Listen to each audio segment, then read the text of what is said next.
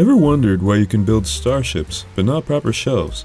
Maybe you find it frustrating that you can fabricate fantastical marvels beyond even the most advanced modern technology, yet everything you own ends up on the goddamned floor. Well, no more. Introducing LWM's Deep Storage. Created by the magnificent author, Little White Mouse, Deep Storage introduces a variety of options for all your storage needs. It includes pallets, deep shelves, food barrels, and much, much more. Each of these new buildings can store their own specific type of materials, giving you a built-in way to sort your precious goods. Each storage container also comes with the standard features you would expect to find in a stockpile, allowing you some control over item types and the storage priority. But wait, there's more. This mod is highly configurable.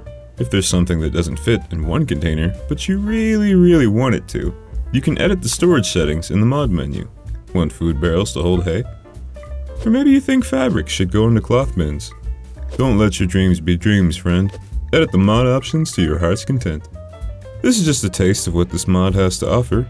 To really appreciate the pure majesty of this magnificent mod, you'll need to go and check it out yourself. On a personal note, I really can't recommend this mod enough. Tynan was wrong to give us spaceships, but not storage bins. Thankfully, LWM fixed that for us. Bless you, small mouse. And there you go. Thank you all for watching. If you enjoyed the video, maybe leave it a like. Every thumbs up increases my power.